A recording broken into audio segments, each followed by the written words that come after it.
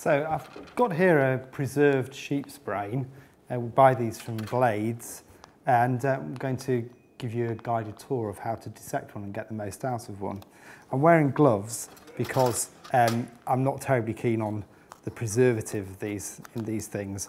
Even so, I must remember at the end of it to wash my hands. So I'm just going to cut into the package. It's important to remind your students that we're using this sheep's brain as a model of a human brain. It's not going to be exactly the same. There's some really obvious things, it's much smaller to start with, and there are some less obvious things that we'll see as we go through it. These preserved brains are fairly dense. The preservative dries them out a bit and makes them a bit more solid, makes them much more easy to dissect. This is a precious piece of material. They cost about £12 each, so they're a bit of an investment for your classroom. But also it's worth reminding the learners that this was fairly recently in a living animal, and it's worth just taking a moment to think about that. And if this was a human brain, if this was your own brain, it's a little miracle really, because somewhere in there is the thing you think of as you, and it's just worth just a moment's reflection on that. It's covered in the meninges, the membranes that cover the brain, and you can see some blood vessels underneath those. You can see these dark tracts of blood supplying the brain. It's a fairly blood-hungry organ. So the first thing I'm going to do is get these meninges out of the way, cut them off. They're quite tough, so I'm going to cut through those and just remove them. Good sharp pair of scissors does quite well. They are quite tough. I'm just going to cut right through, peel them away. I'm going to be careful at the bottom of the brain because there's quite a lot of detail there that I don't want to disrupt.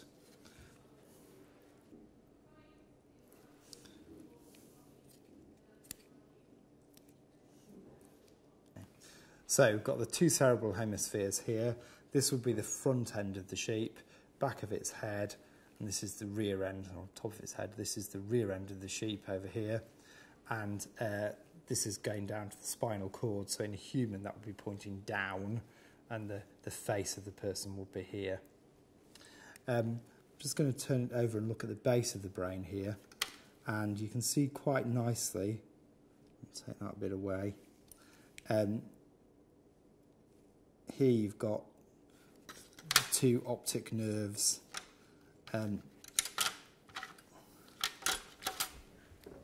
So you've got one optic nerve there, one optic nerve there. They'll be going to the two eyes. And here you've got the point at which those optic nerves cross over, so that the right visual field from both eyes goes to the left hemisphere and vice versa. And usually you don't see the pituitary gland, but that might be it actually. They're quite hard to get out of the skull. I think in this case we might have some. Will be there. Okay. What I'm going to do next is cut this brain in half, and we're going to look at the anatomy of the brain on one half, and I'm going to do some things with the other half of the brain. Actually, I've forgotten to show you one thing. At the back here, still covered in membranes, we've got the cerebellum, which is under there, and then that's leading to through the Medulla Oblongata out into the spinal cord out this way. You can see quite a nice section of spinal cord there, top of the spinal column. Okay. All right, so I'm going to cut the brain in two now. So I'm going to make a vertical section. Nice scalpel, nice sharp scalpel. Cut down that central line. Just keep going till I'm right through.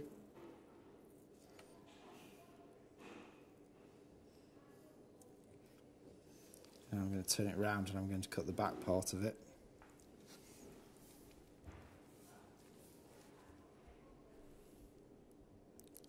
Through those rather tough membranes.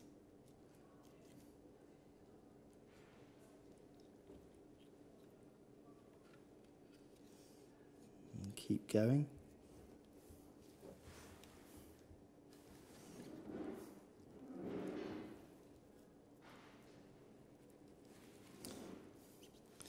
Right, now I can see a bit deeper, I can cut more easily.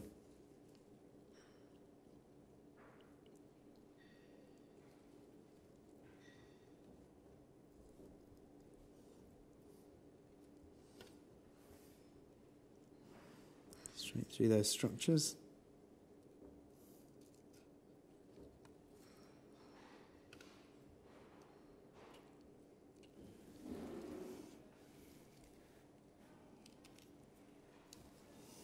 Sewn up nicely.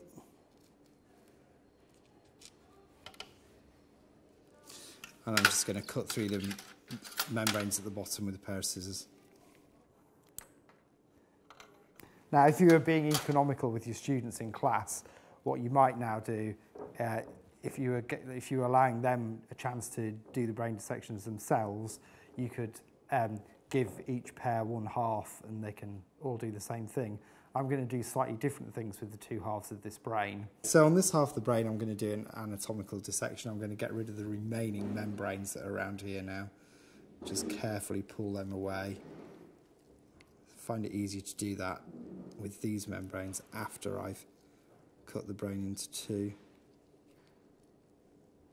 Okay, I'm cutting through one of the cranial nerves there, which is probably the auditory nerve. Just there.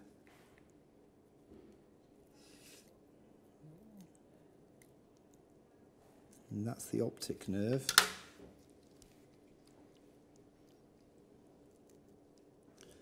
There we are. That's a bit of optic nerve that's come away with that. Okay. So, again, you can see the outside here.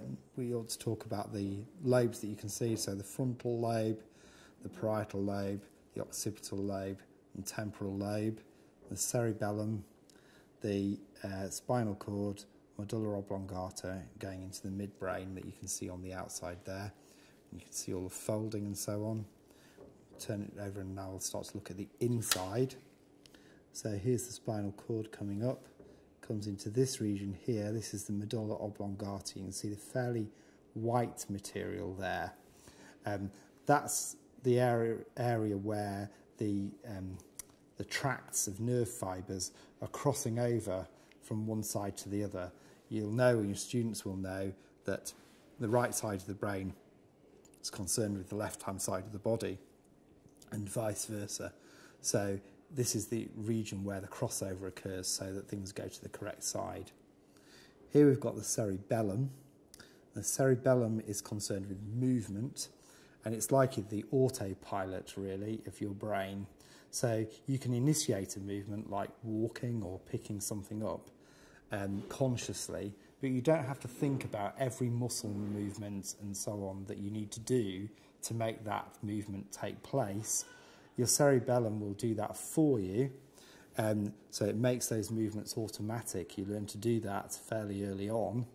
And this region here is the pons, and the pons is where the two sides, tracts from the two sides of the cerebellum cross over to integrate movement between the two sides of the body. So that's the division there between cerebellum and the forebrain. Separate those. This is midbrain here, and then you're into forebrain. And what you can see fairly clearly here is a big tract of white material, white matter, round here. That's the corpus callosum, which connects the two cerebral hemispheres together. And then here you've got the cerebral hemispheres. If you dig into the corpus callosum underneath it there, you'll find a space. That's one of the ventricles of the brain. And in that space, in this region here, you're looking at the thalamus. So there you've got thalamus. And on this brain, we did have, I believe, have I left it behind here? Yeah, I did. I left it behind on this side. We've got some pituitary gland there. it probably came away. Yeah, it did. It came away on this side with the meninges. On the outside of the brain, worth reminding your students of the equivalent lobes of the cerebral hemisphere. So you've got frontal lobe here, parietal lobe here, occipital lobe at the back, and temporal lobe would be in this region here. They ought to be able to recognise those. So that's a vertical section through the brain. We could also look at some other sections. So you could do a sagittal section through the brain, which is to make this kind of cut.